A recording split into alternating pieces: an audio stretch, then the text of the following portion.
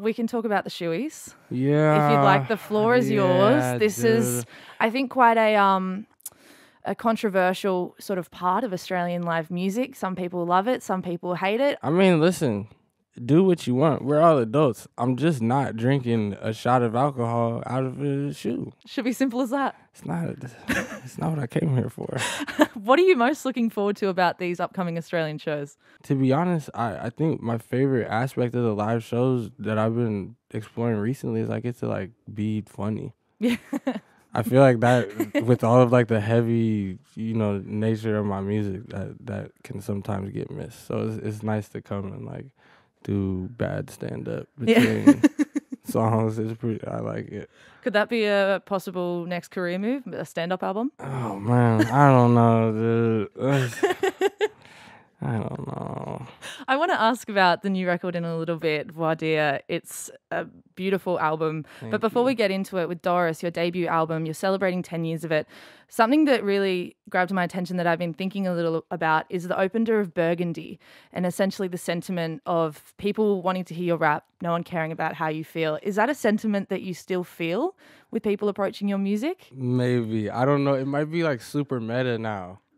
You know what I mean? Because I've spoken about it on the music. So now there's music about that. Yeah. And then people like that music that's about. So, it can be pretty fucked. The snake's eating its own tail. Definitely. I want to ask about this song in particular. It's named after a baseball commentator, and there are plenty of baseball references throughout the song, but also there are so many sporting references in your music. Are you a big sports fan? Yeah, I have noticed that. I have a lot of goddamn sports references, like in and out. Yeah. But that song in particular, I think called it that just because he's a Dodgers commentator. You know what I mean? So it was like L.A. Yeah. My favorite thing on that song is actually the Dewey Cox bars. Yeah. Now I kind of looked into that. It's from a John C. horror Reilly comedy movie. It's from a John C. Reilly movie that's Yeah. a spoof about the Johnny Cash movie. Yeah. It's really good. And it's someone who's been halved. halved. I've been halved. The technical term. Yeah, he's like, I'm Dewey. I've been halved. Dewey! Me! I'm halved! Do you kind of like incorporating those references, and then people can seek out those, like you're almost putting recommendations into the music? Absolutely. Yeah. Absolutely. Arts and culture and even like academia and shit is entirely referential. Yeah. You know what I mean? Referential to your life, your experience, your movies you've seen, you know what I mean? Songs you've heard, colors you like. I want to ask about the referential nature of your music, particularly sampling. It's across, especially this new record with The Alchemist.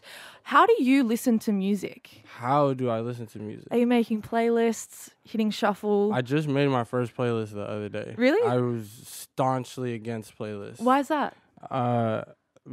Albums.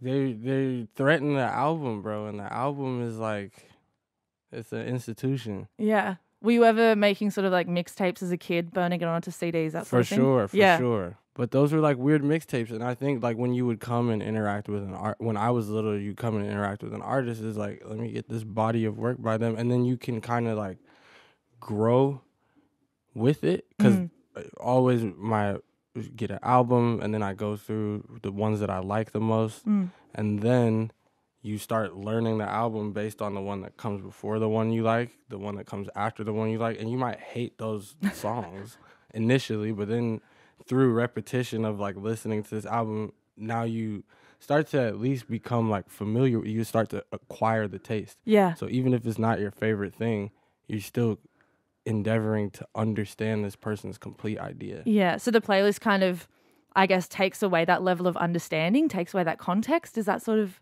how you were feeling? There's less work. It's all a highlight reel. It's all your favorite song from handpicked from each of your favorite, which there's a lot of use. I had to make a playlist because I'm in the gym. What's So on the it's gym like- playlist? Do you listen to your own music? No. I'm not at the gym. Sometimes I'll listen to a demo. So Actually, I would be, and then I was like, I can't just be in the notes app. Like, just I gotta focus up here. You're on the treadmill, just sort of Yeah, it's just rearranging, editing. This is ridiculous. So yeah, what made it onto this first playlist? I mean, what an honor for these artists. It's like Young Thug, Polo Perks, 454, Nolan B. Rollin', some Surf Gang, some Future. Do you hit shuffle on it, or is it like a curated? Yeah, we hitting shuffle on that boy. We're letting it go. It's like the coolest thing I've done for myself recently. Yeah. Earl Sweatshirt. Get there for the music. Still some more shows in Australia. Thank you so much for coming through, Triple J. Thank you.